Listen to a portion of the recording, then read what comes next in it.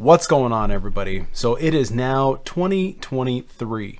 And so a video that I've wanted to get out for a while now is one that encompasses the questions that I get asked and ask to new users on what machine they want to get.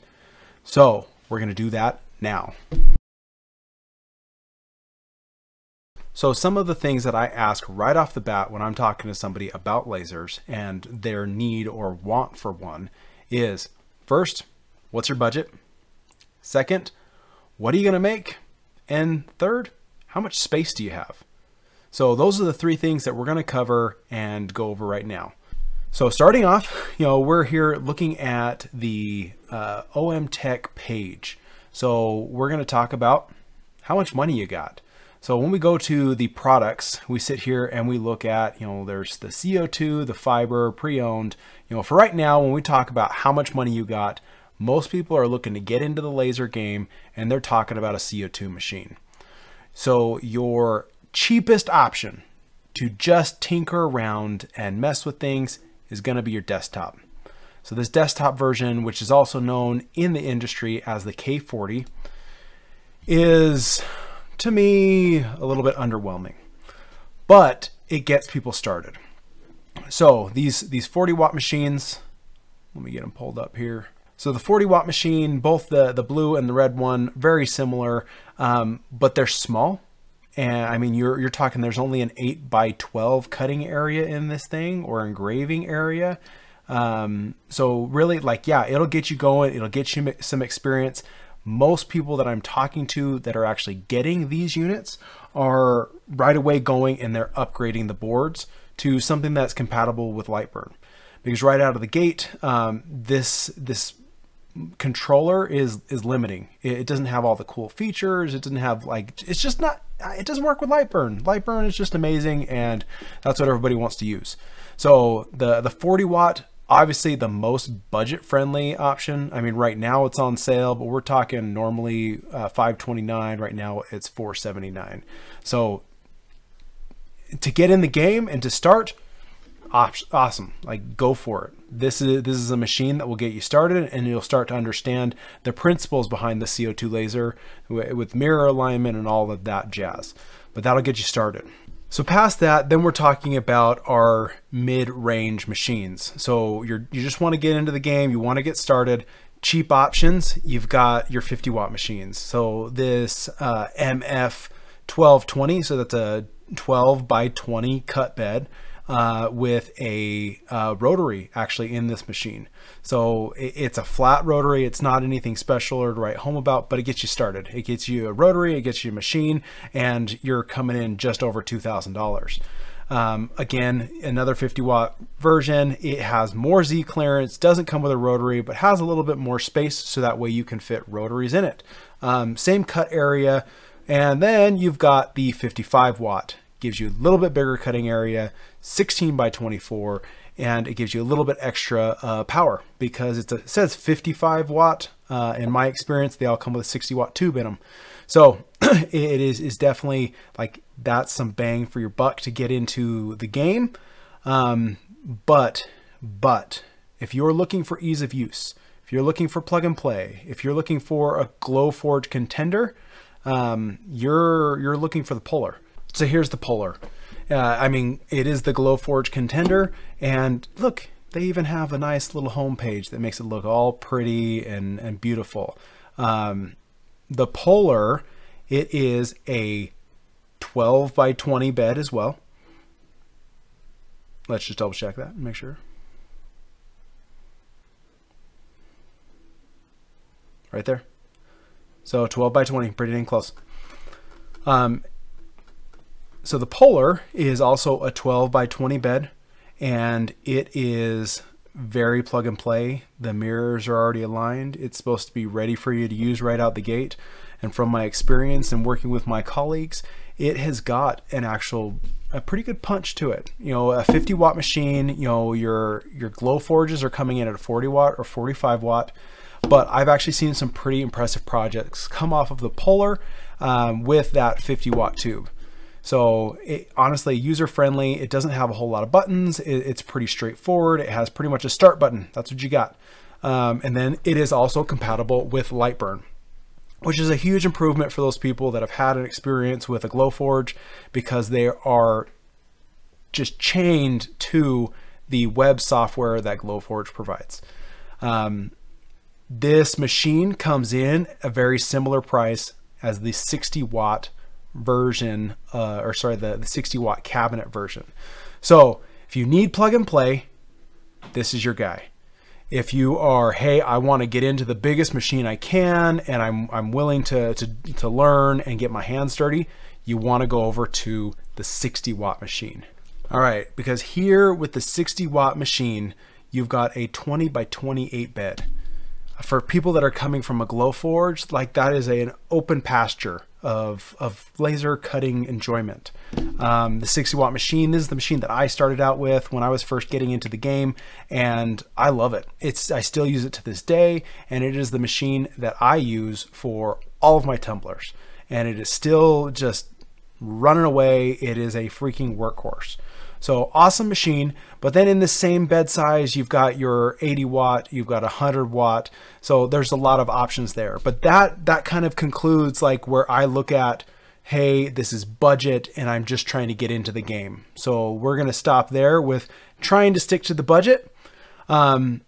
Next, let's talk a little bit about what it is that you want to make, because that also drives what it is that you need.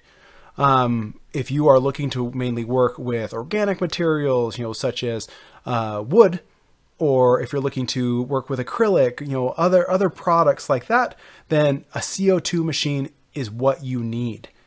If you are looking to mark metal, if you're looking to do other things outside of what a CO2 machine can do, you're looking at the fiber machines. So the fiber lasers, the galvo lasers, these ones right here.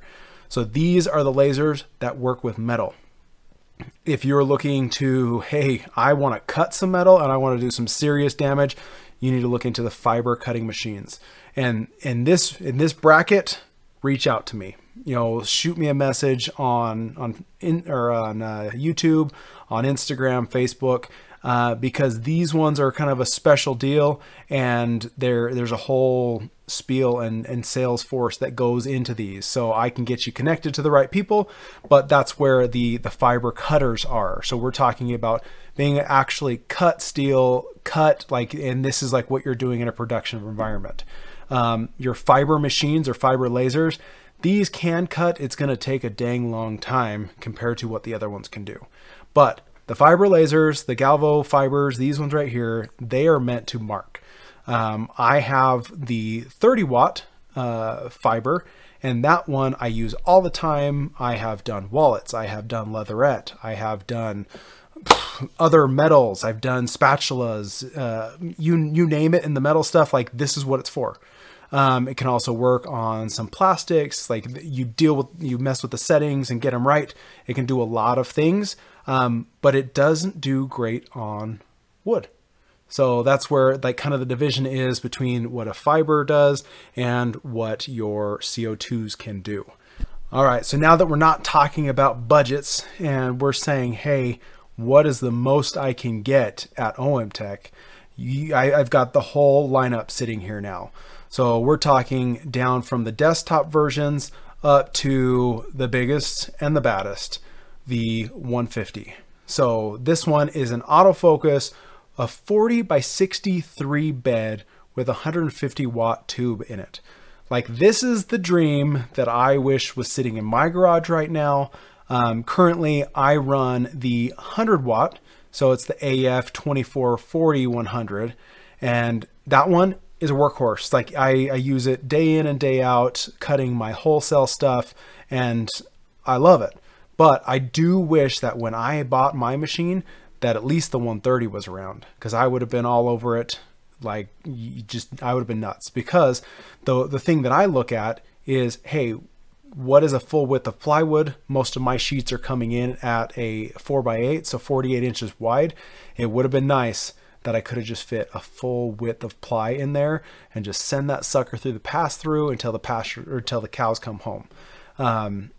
But then you look at the 150, like if you are getting 5x5 sheets of sheet goods, like you're golden. That can handle any of the dimensional lumber, the dimensional sheet goods that you can throw at it. It has tons of power. And honestly, if you get that machine, I don't know that you need really anything bigger unless you are in a complete industrial environment and doing something way outside of what I even have experience with. But those are the big boys. So now let's jump back and let's talk about how much room do you have? So for these big guys, they need big doors. If you take the wheels off, if you take the feet off, if you take the buttons off, you take everything off of the outside of that machine, you flip it onto its back and you look at it, it will get to about 34¼ inches tall. And then you flip it up. So it could fit through, say, a 35-inch doorway. And if you're really aggressive, you could take that door out and you could get it in there. But these are big machines and they are heavy. So this is where, hey, does one of these machines fit you better? Like, where is it going to live? If it's not going to live in a garage or a shop and you actually want to take it into your house, these are the machines that I often steer people towards because of the ease of getting this inside. Obviously you look at this MF80, this one is really stout, or really short, and you can flip it onto its back, take it right in, no problem. These other ones that have a base, it is removable. You can remove this base, take it off, move it out of the way, take the total machine, flip it up on its back, take it in, and then bring the base in, put it together, and you're golden.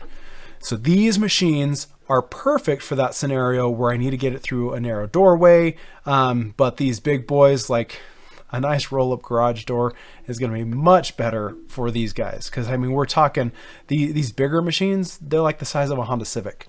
So you need some space for them. You need a little bit of elbow room for them to live. So one thing to point out, and it gets brought up often, is these dual laser head machines. So you've got this ZF3551, so that it's a 130, and then you got the 100 watt down here. So these dual head machines, they are not the same as having a full big bed machine. You look at these, and the way that I think about them is they are meant for production of smaller items.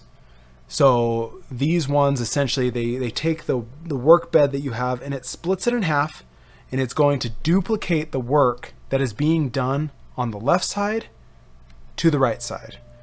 So that way you can really nail down your production. You can make a ton of stuff really fast because you're running two heads, but they're stuck on the same gantry system. So as they move, they are moving together. And you can't really take them apart. Like, from what I understand, I've never used one, but you can actually slide one of the laser heads, closer to the other to get a little bit more room, a little bit more use out of it. But there's still that limitation that it doesn't give you the full use of the bed.